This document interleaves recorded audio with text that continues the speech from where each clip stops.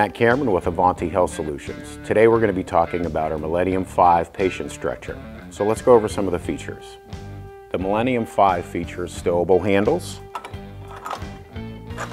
and also a stowable, adjustable IV pole. And that's at both ends.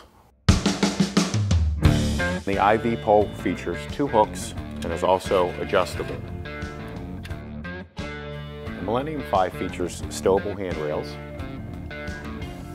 This will allow patient transfer from either side of the stretcher. The back section features a dual piston design, so it helps with lifting the patient and also operates the CPR function. The Millennium 5 also features a manual knee gauge so that you can adjust up and down for patient comfort. And then when done with that adjustment,